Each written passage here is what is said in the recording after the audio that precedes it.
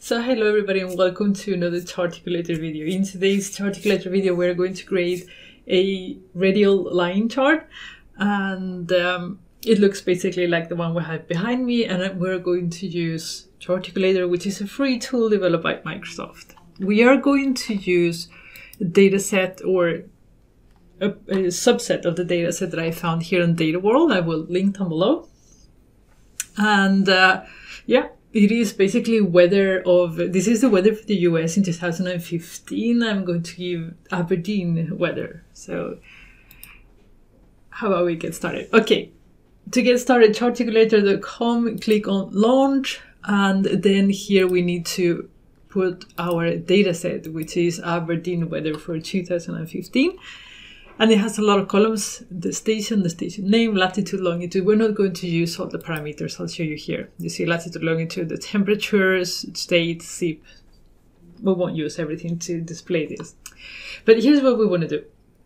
We want to represent the lines that you see in here. This is mean and max and the average, okay? So we need to first create a plot, a data axis. So here we have one data axis, and in this data axis we want to drop in the 3 parameters. So just drop them in. You don't have to drop them in a special place. Just put the average, the max. They will place themselves according to data, and the mean, okay? And now this is just the axis, and say what parameters do we have in the axis, but we need to tell what should we represent, what kind of element. Is it a circle, is it a rectangular, what do we want?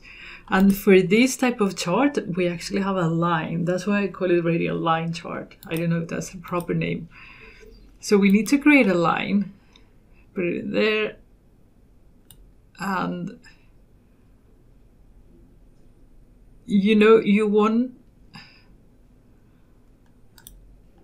want to actually, these should be anchored. So the max should be anchored with the mean, and the mean should be anchored with the mean, and then you know the drill, right? So this is what you will get. Now we don't want to represent the data like that. So if you click in here, if you click here on plot segment, whatever you prefer, you'll see here that it has a squared or a grid layout. We don't want that. It makes no sense for this chart. We want to have actually a stack Y. So this will create basically like an XY. Now we have only one axis, which is the temperature. We haven't put anything, but this is using basically the date, right? Even if we haven't put it in, it's using the date. And because make sure that you format it as date, otherwise you will get random. So once we put the date here, so you will get like an X and Y.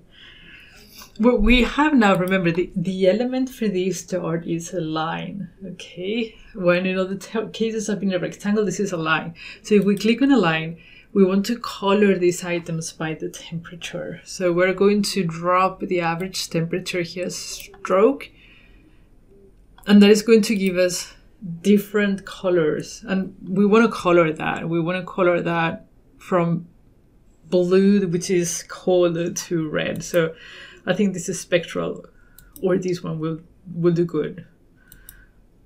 Maybe this one. Okay. Now you can see here, these are the January, February, March, and this is November, December, and this is the summer months. And you could actually display it like that. But because it's 360 days, you actually kind of think of circular. It actually makes sense and looks quite cool if you actually represent this with a circular, this axis, which right now is straight, to suddenly make it circular. You'll see the effect. If we just, as a scaffold, put it in there, how cool is that? So now you can see, again, you see here the winter months, and the spring, the summer, the autumn, and it is kind of, we humans think of, have categorized time in like 360 periods, so it just makes sense to visualize it as a circle. So anything that is yearly, you could have here like max min prices of something, or I don't know, stock data or whatever you want. It is quite a cool way to see data that you normally think as a circle. So another thing, I saw an example from Charticulator they had put, I thought that was quite cool. They put the title in there. Let me, because we're not going to have a legend. Our legend is basically this. We could have a legend. I can show you how to put it. But they put the title in the middle. I thought it looked quite cool. Changed the...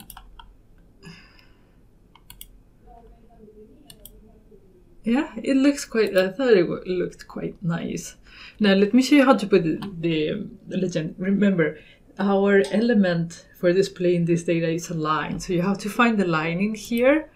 And then here you will see the custom and then add legend. And it will show us the legend in here. So it is actually quite useful. But as you can see, it gives kind of the same information.